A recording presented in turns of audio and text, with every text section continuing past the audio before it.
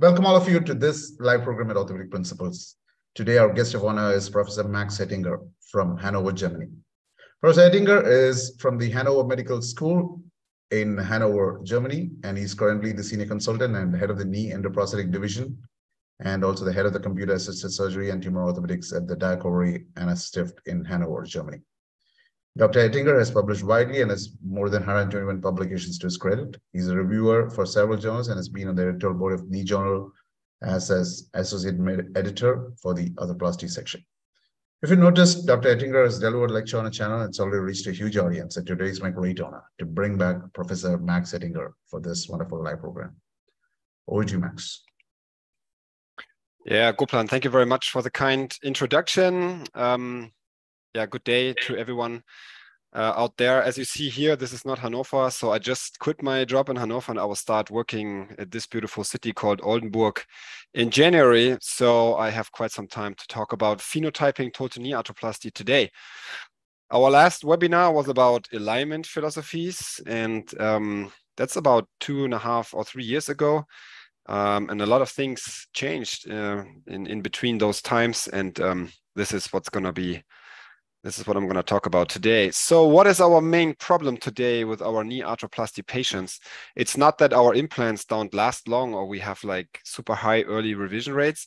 It's that patients are not entirely happy with their total knee because they feel uncomfortable, like this pony.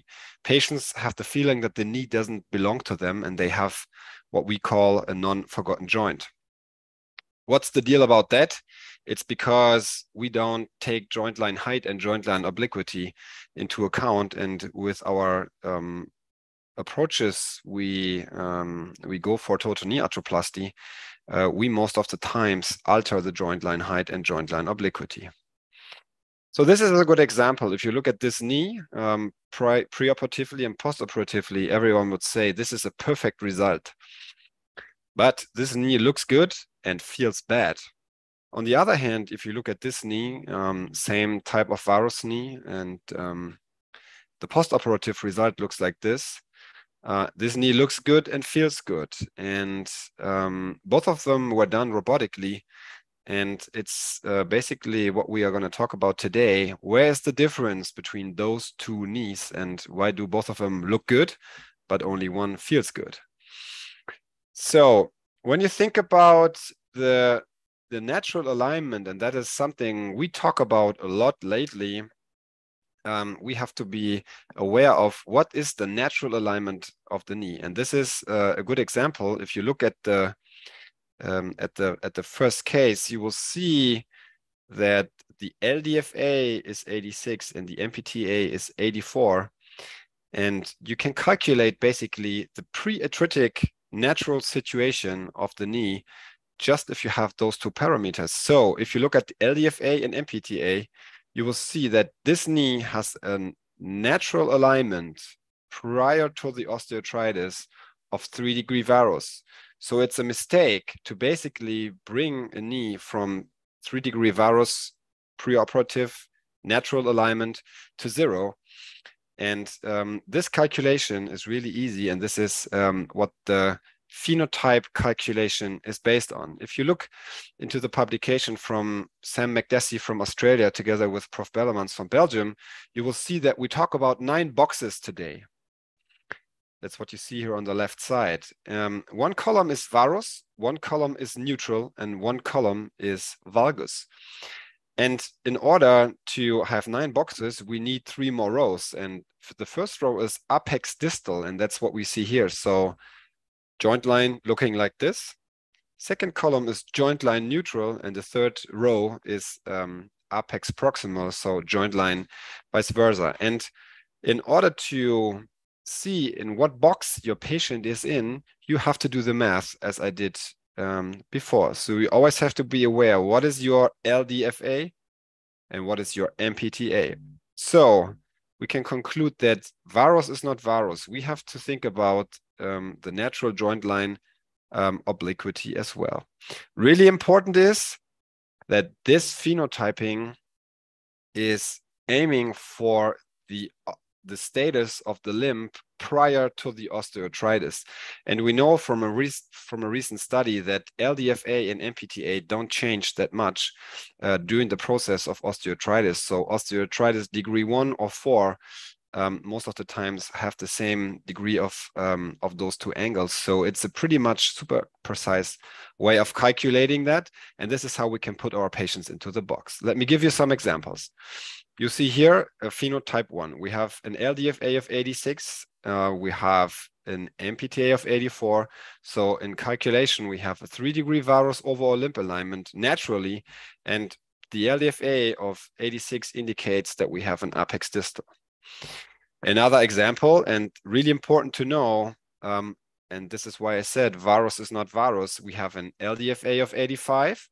We have an MPTA of 85. So 5 minus 5 is 0. So the natural alignment of this varus knee is neutral, right? So this patient is a type 2 because the alignment of the limb was straight prior to osteoarthritis. And of course, if the LDFA is 85, we have an apex distal. So this one here belongs to group 2. Group 3, for example, LDFA 82, MPTA 87. We know that we have a natural overall alignment, which is valgus. And as the LDFA is 82, we have an apex distal here as well. Let's have a look at a type 4. You see here that we have an LDFA of 89, an MPTA of 85. So we know that we have a natural alignment that is varus, but we have a neutral joint line here on the femoral side. And this is why this is a type 4, okay? So we don't see an apex distal, we see a horizontal joint line, and so on and so on. And this, for example, is a type 6.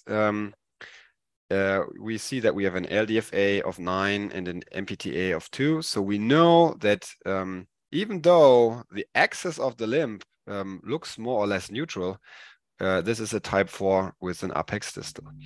And when you want to orientate yourself at those phenotypes prior to the operation, you really have to make up your mind, what kind of varus am I dealing with, or what kind of valgus am I dealing with? And sometimes knees that look varus to you, like this type 2, are naturally neutral. Okay, what we do systematically now is we transfer every single knee into phenotype box 5, which is neutral alignment, horizontal joint line, and this is what we call mechanical alignment, right? So we transfer all of our boxes systematically into the middle, and that is a mistake except for the knees that are phenotype 5 preoperatively anyways. So what we do is we do 3 common mistakes. We don't reconstruct the natural axis of the limb. So we had 3-degree valgus, 6-degree varus. As I said before, 3-degree varus would be the natural overall limb alignment. We brought it into neutral, okay? First mistake. Second mistake, we don't reconstruct the natural joint line. Once again, LDFA 86, LDFA 90. No reconstruction of the natural joint line, obliquity, and now the third problem is we distalize on the lateral side and go up with the joint line on the medial side if we transfer everybody into group 5. And this means that we ignore joint line, the joint line height as well, especially on the medial side. That has biomechanical consequences we're going to talk about later. So what we systematically do is we have our joint line height, joint line obliquity, and our ligament capsule apparatus that is basically adapted to the natural situation, and we transfer everything into neutral, and then we create an imbalance. Okay, what is the concept of phenotyping? Of course, we have to make up our mind, what kind of anatomy am I dealing with? What kind of soft tissue properties am I dealing with? And then we have to precisely be able to transfer our plane and keep the knee in that phenotype. So 3 things are different when we basically do a phenotyping approach. We want to reconstruct the natural axis of the knee. So look at this one, 2-degree valgus, 5-degree varus.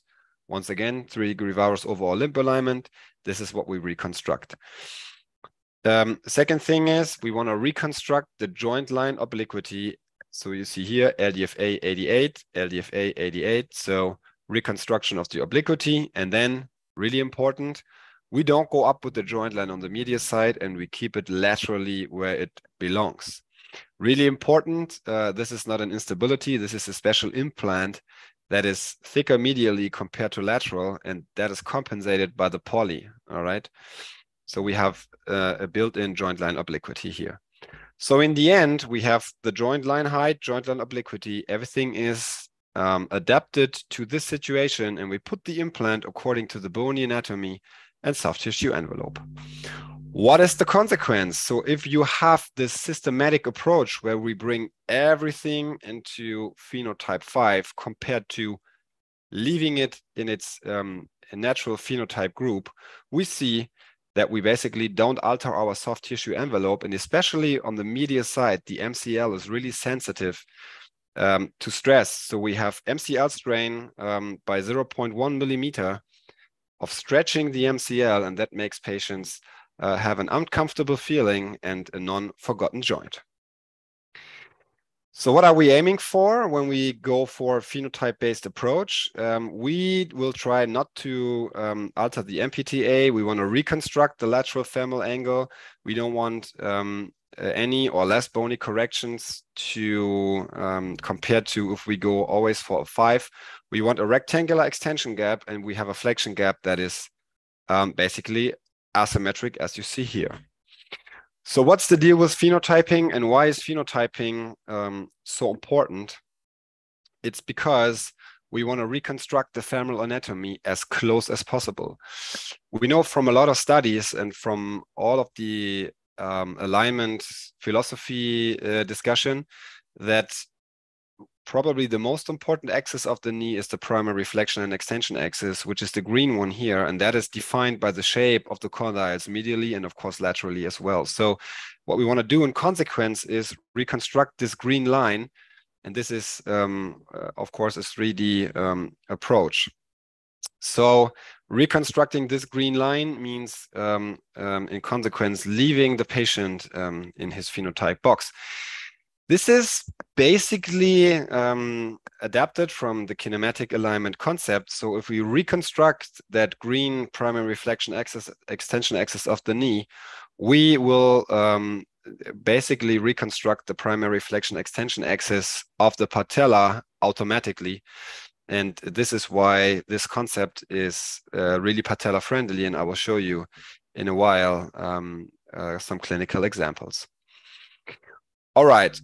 What is the consequence if we don't reconstruct that green line? Remember the first case. What happens if we go up with the joint line, especially on the medial side?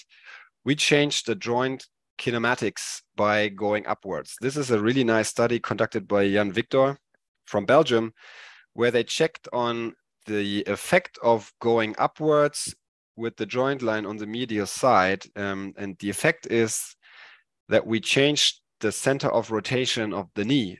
The problem is that the insertion point of the MCL stays where it naturally belongs. And you can see this mismatch here. So the orange dot is the MCL, the blue dot is the joint line proximalization with the new center of the rotation of the knee. And in extension, that is compensated by a higher poly. This is why they put in a poly 13, as you see here. What happens then when we go in 45-degree of flexion with the knee is that the center of rotation, the new center of rotation, goes proximal, and the MCL goes distal, and this is how we create mid-flex instability. Okay, so going upwards means mid-flex instability, and this is basically the biomechanical explanation for it. And this is why it's so important to keep the joint line where it has to belong. The drawback of this is that when we go to 90-degree, the center of rotation goes downwards and the MCL goes upwards. So patients with the joint line proximalization have pain in extension, they are loose in mid-flexion, and they don't flex good. So it's basically a triathlon of disasters. And as you see here, 4 millimeters are enough in order to make the patient feel it all the time. Of course, a knee like this will last 15 years as well, but those are exactly the patients that say, okay, I suffer when I go upwards and downwards of the stairs, I cannot play golf, and I have a little pain all the time. So as I said before, we have to reconstruct the femoral anatomy, and of course, the femur, the shape of the femur is very individual. And this is once again the primary flexion extension of the knee. And if we want to reconstruct that, we have to reconstruct the so-called distal condylar offset and the posterior femoral offset in the transversal plane as well, right? This is what we want to reconstruct. This is the reason why knees that are kinematically aligned, for example, always look a bit twisted, because we want to reconstruct basically the shape of the bone one-on-one. You saw a lot of pictures of different X-rays here already. This is the knee I use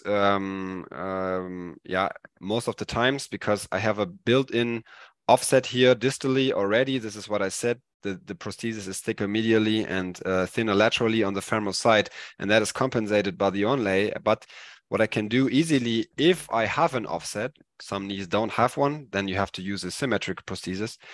You can reconstruct basically this offset one-on-one, and this is why those X-rays look different if you are not used to a specific implant like this one. I use a robot in all of my cases. So what I do is I really make up my mind, what kind of phenotype am I dealing with, because I want to keep my knees in the box. So you see two examples here. And in those cases where I have an offset distally, I of course use a prosthesis that has an offset within the prosthesis.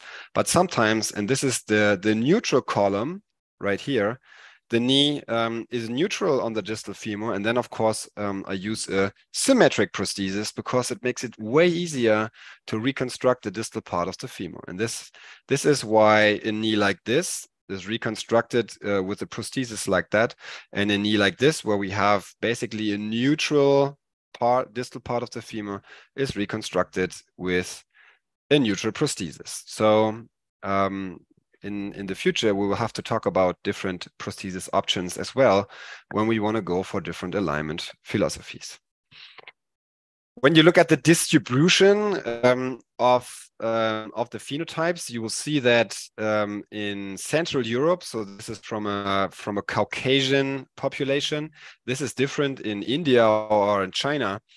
I will talk about this in a while. You will see that most of the patients have an apex distal joint line. So basically some sort of an LDFA, which is 88, 87, 86, or 85. Some of them are neutral, and around 15% have a neutral joint line. So in 15% of the cases, symmetric prosthesis makes sense to use. If you go into Asia or Indian populations, you will see that most of the cases, up to 90 or 95% have an apex distal, and neutral joint lines are very uncommon. The far more east you go, from my point of view, where I live. So it is really important that you make up your mind where you live. So in consequence, 85% of the cases in Central Europe have an oblique joint line, as you see here, and those are the cases in the upper left-hand corner. All right. What are we doing if we have cases that are totally off the shelf? As you saw before, normally we don't have phenotype 9, because it's really, really rare. So this is a phenotype 9 I did a while ago. So LDFA 86, MPTA 95, so apex going upwards, joint line obliquity basically twisted around. And those are the cases where I go for a custom-made prosthesis. This is the plan for the custom-made prosthesis. You see here that those cases often have a really big problem anteriorly. So the posterior condylar axis is in no relationship with the anterior trochlear line, as you see here. And in those cases, I use a custom-made prosthesis where the manufacturer builds me an individual trochlea. So it is not only that for phenotyping out of the bell curve, we need solutions like this if we really want to make it good. So that works as well. As you see here, we have we kept the phenotype postoperatively. I want to focus a little bit more on the patella, why it's so important to really keep an eye on reconstructing the distal part of the femur. So what's the difference between a mechanical alignment approach, so bringing everybody into phenotype 5, compared to reconstructing the distal part of the femur? And this basically explains everything. So imagine a right knee in 45-degree of flexion with an LDFA of 85, so 5 degrees of valgus in the distal part of the femur. And if you reconstruct that, and that's the red line here with your prosthesis, you will keep the balance between lateral and medial structures, and the patella will track fine. If you go distal on the lateral condyle, as you see here, so overstuff the lateral compartment, you will increase the strength of the lateral retinaculum. And if you go up with the joint line medially, you will decrease the strength of the medial structures. And this is when the patella is not tracking good. And this is when people have anterior knee pain, when they are sitting with their knee in 45, 60, 70 degree of flexion. So it is really important, especially for anterior knee pain, to reconstruct the distal part of the femurs. Good. What's the deal on the valgus side? We know that we have two types of valgus patients. Some of them are stiff, but some of them have what we call multi-joint disease. So we have problems on the hip, we have problems of the knee, especially MCL overstretch, PCL overstretch, but the foot and the ankle is a problem as well. And those cases are probably the toughest ones, especially when they come from phenotype 3, because the knee is not able to stabilize itself. So we have to help the poor knee, and the knee is the slave of the hip and the ankle, as I always say. So we have to take care of the stability here as well. So it is really important that we don't reconstruct the bony anatomy one-on-one without thinking about the soft tissue properties of the knee. Let me give you an example how it shouldn't work, even though if you want to do phenotyping. So imagine, once again, phenotype 3, apex distal, natural alignment is valgus. And if you reconstruct that one-on-one, and if you want to keep that knee in that box, the only thing you have to do theoretically is reconstruct the bony anatomy one-on-one, but by doing that, you of course reconstruct the instability as well. And we always have to keep in mind that the soft tissue plays a very important role as well. So you see here that this knee is opening up on the medial side. And of course, this is not going to function because the instability comes from the hip as well. So if you see a hip where we had a big revision preoperatively to our knee, we have to think about the problem might be one stage more proximal. So we cannot just go ahead and reconstruct the bony anatomy here one-on-one. And I will show you how it might work differently. So another case, 85, 95. So we know we have 10-degree natural HKA. This is the sagittal plane. We know here, once again, patella problem, a lot of osteophytes in the back. And this is the result, once again, with the asymmetric prosthesis. So you see that we did an undercorrection of the limb by 2 degree. And have a close look at the distal part of the femur. We reconstructed the joint line height and joint line obliquity one-on-one. And it is really similar to the preoperative situation, even though we corrected the limb and we corrected the instability to a degree which is feasible. We know that when we use robotics in those cases, that we are really super precise in reconstructing offset and all of these things. And those cases are really nice to reconstruct if you use navigation or robotics, and you are able to really keep them in the phenotype box. Let's just have a look at implant planning. This is from one of the robots that I'm using, and this is the case I was just showing. If you look at the distal part of the femur, I highlighted it yellow here. You see that in the implant planning, gray is the metal of the implant, and you see here that even though we have a severe valgus of the distal part of the femur, we can basically shape match the distal part of the femur by just rotating the knee 1 degree into valgus. And now you have to pay attention to the upper, to the right-hand side downwards. So we bring the limb to 1 degree valgus. So we keep it in that box, but we are able to reconstruct the joint line height and joint line obliquity one-on-one. And that is basically what it's all about. Really important, even though we have approaches like that today, we have to know and we have to teach our residents how to balance, because sometimes you cannot bring the limb back into biomechanical, reasonable overall limb alignment. And of course, this phenotyping approach has boundaries. And on the varus side, my maximum overall limb alignment is 6, and on the valgus side, it's 2. So once again, this knee came from a phenotype 3 box, and by undercorrecting the limb a little bit and reconstructing the distal part of the femur with this asymmetric prosthesis, we were able to keep it in box 3. So phenotyping in the end means keep the patient in the box where it came from. Yeah, and if you do that, you basically have your joint line height and obliquity, your soft tissue envelope, and you basically just put in the implant according to the bony anatomy and soft tissue envelope. Just some scientific data before I come to an end with my presentation. If you look at those knees here, so you see here it was robotic as well. Valgus type 3 reconstructed with a symmetric prosthesis in a mechanical alignment approach. So transferring the 3 into the 5 on the valgus side, and I compared those to same classification, box 3. Keeping them in box 3 has a big difference on the outcome.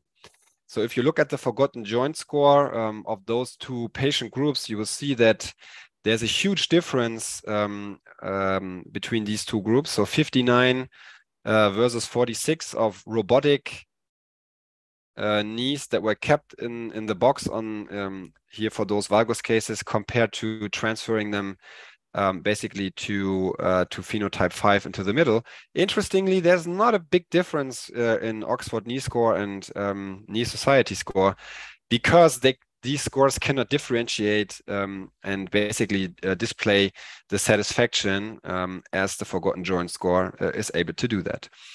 If we have a look at the varus side, we made a comparison about those as well. So especially varus type 1, so overall limb alignment varus and apex distal, we compared them as you see here.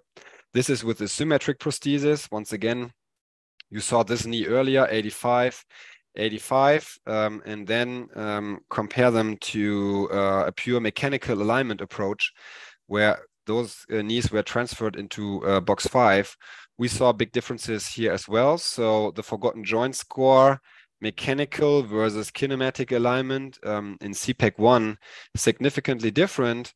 And this is basically no surprise, in CPEC 2, the difference between KA and MA is not as huge, because CPEC 2 is basically in a natural limb alignment anyways.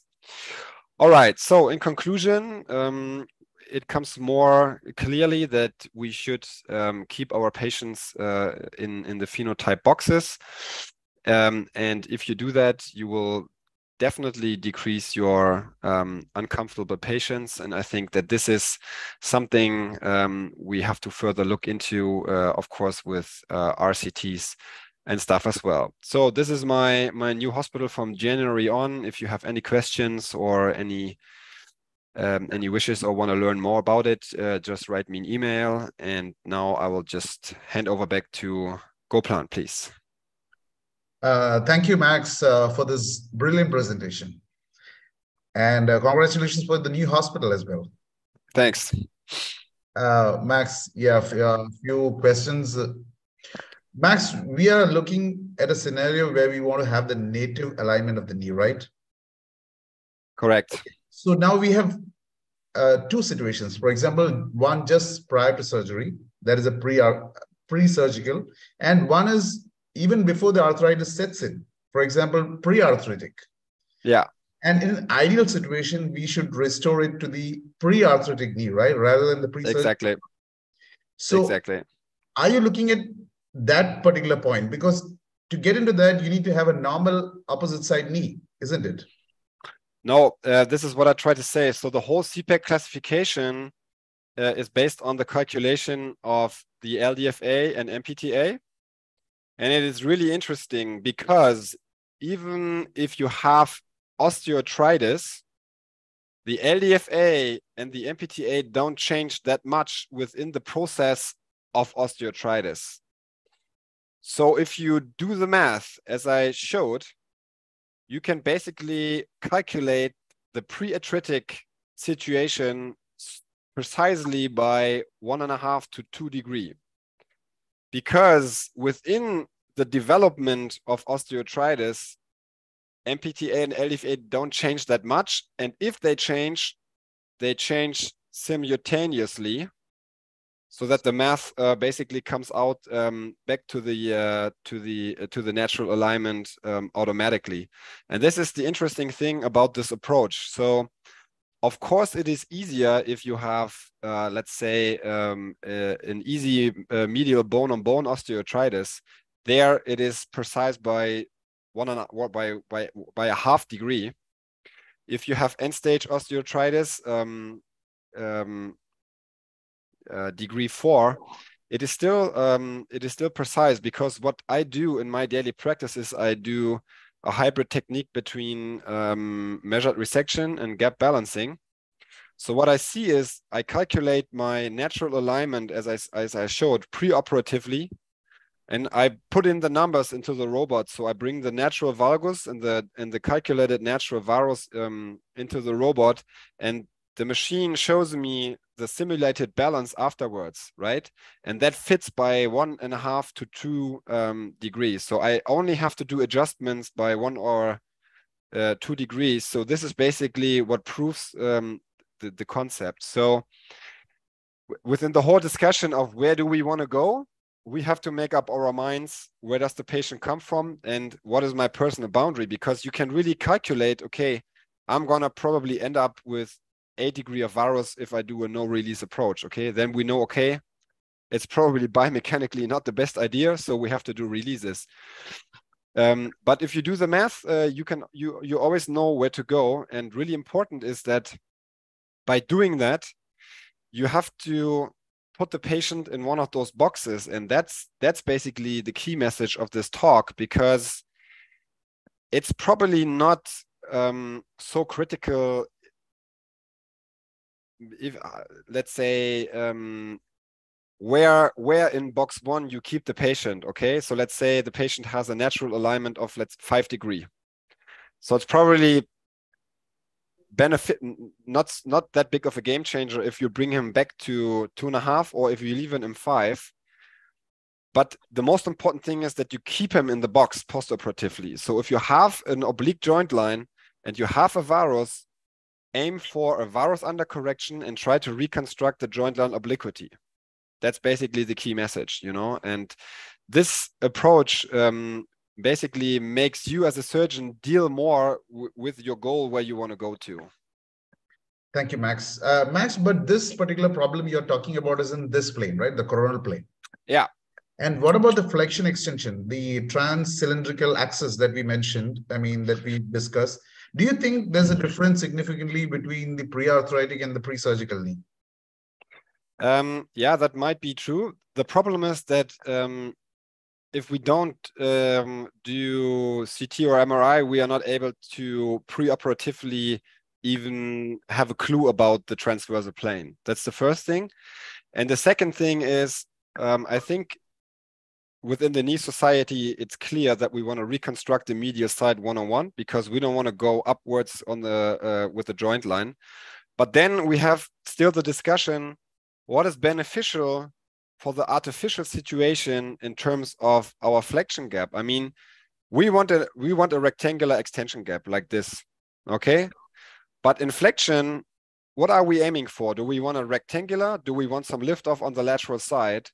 We don't know. And I think it's a big difference if you have a CR prosthesis or PS or whatever. You have to know your implant. So we have to do compromises on the lateral side and the transversal plane all the time because we still have a standard prosthesis in most of the cases, and we have to find the best compromise between reconstructing posteriorly on the lateral side and anteriorly in order to reconstruct the trochlea. Okay, so that is something that is still up to a debate, and I think in the frontal plane the situation is clear now at the moment, but in the transversal plane there's a lot of research that we have to do because this classification is CPAC and C means coronal plane, okay? But we are talking about a three-dimensional concept. But I think the good thing about talking about those phenotypes is that now we have a baseline where we can do our research from, and everybody has the same baseline to talk about, you know, because a couple of years ago when we didn't have those classifications, we discussed, okay, what are you doing? Kinematic alignment or mechanical or anatomic? And now we have to say, okay, in which group are we doing what? So in group 1, I do restricted KA. In group 2, I do full KA. In group 3, I do anatomic. You know what I mean? So it is really important that we basically distinguish from where do we come from. So we have to define a baseline. And I think that those phenotypes give us a nice baseline to discuss from further on when we talk about alignment. Thank you, Max. And Max, people are still talking about kinematic alignment. So yeah. Where do you place the phenotypic alignment? Do you think it's a more specified form of kinematic alignment, or it's slightly different?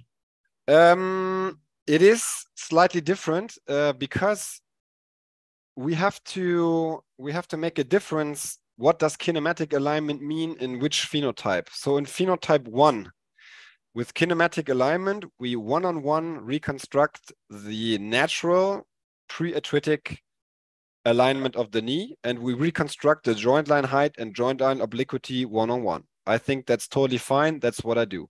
Same in phenotype 2, where we have a natural limb alignment that is neutral, but we still have a joint line obliquity. But then we come to phenotype 3, where our natural alignment is valgus, and we have an apex distal valgus joint line obliquity as well. And now we have to think about the two different scenarios. If you reconstruct a phenotype 3 one-on-one bony, you reconstruct the instability as well. This is the X-ray I was just showing. So this is why it's so important. And I do KA in phenotype 1 and 2, but I do anatomic alignment in phenotype 3, where I make the limb just like 1 degree valgus, but try to reconstruct the joint line height and obliquity with a special implant, for example. So it is really important that people learn that, let's say, kinematic alignment means something totally different if we do it in a phenotype 1 or a phenotype 6. And I think that this is what we have to talk about in the future. So in the future, we have to talk about what do you do in a phenotype 1 or what do you do in a phenotype 6. So that's a big difference, and that's really important. Thank you, Max. I think that's great that whenever you see a knee, you need to put into those 9 boxes, right? Any joint replacement surgeon, before he starts to do the joint replacement, he should try to put into any of these 9 boxes, isn't it? Exactly, because if you do that, you will go deeper into the case, and then you know, okay, here I want to reconstruct let's say a varus, or here, no, here I want to go straight, or here I want to go a little valgus, and this really helps in order to make up your mind what you're dealing with. And Max, so to go into these boxes, I mean, it's critical that we need to do it in navigation, right? And a conventional instrumentation is going to be very difficult, isn't it? Honestly, as I'm a computer guy, I think yes, because I don't think that it is possible. So let's say this is exactly what I wanted to say. So in a phenotype 1 or 2, you can probably do it conventional somehow. If you want to keep a phenotype 3 in the box, that is really tough, because people don't want to have a huge valgus. So it is hard to aim for 2 degree of valgus and build in a little obliquity of the joint line. So I think, once again, it's a difference. What phenotype am I addressing? But I would say that we have easier phenotypes to treat conventional compared to other ones. Thank you, Max. Max, that's all the questions we have for this session. Thank you for this very enlightening talk. And I'm sure this is going to benefit a lot of people. Thank you so much for joining in.